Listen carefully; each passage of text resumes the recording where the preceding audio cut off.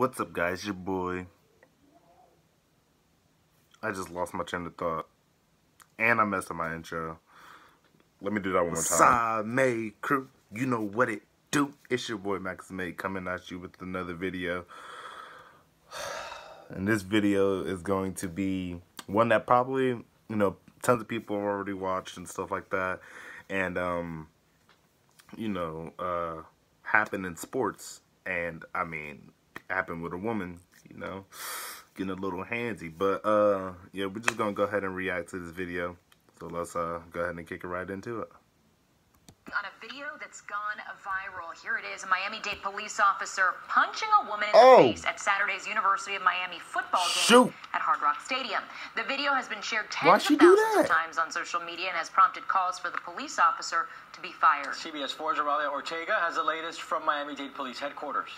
Quite the scene at a Virginia Tech game, captured on cell phone video and posted on social media. Bro, she says she ain't going. Out of Hard Rock Stadium Saturday night by Bam! Miami police officers, tries to slap one of the officers and misses, but then tries again and hits the officer. The officer then appears to punch the woman in the face as shocked fans look on. Miami-Dade police have identified the woman as Bridget Freitas, a 30-year-old nurse. Why would you do According that? to police, A nurse? The officer who hit Freitas, identified as Detective Ross, was called out to her section because of a disturbance. The detective says he saw Freitas arguing with stadium patrons and using profanity. According to the arrest affidavit, after several attempts to try to get her to calm down, Freitas sat on the stairs and refused to move. That's when 3 other officers came to assist.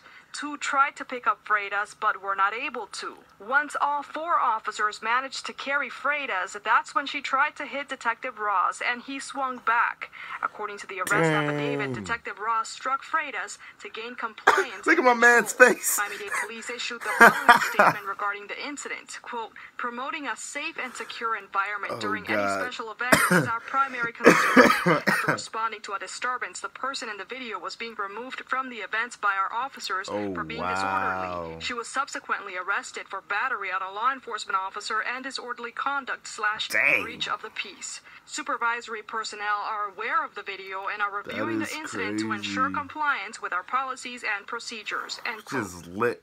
Bro. According to Miami-Dade police, Freitas was under the influence of alcohol. We did reach out to her, but have not heard back.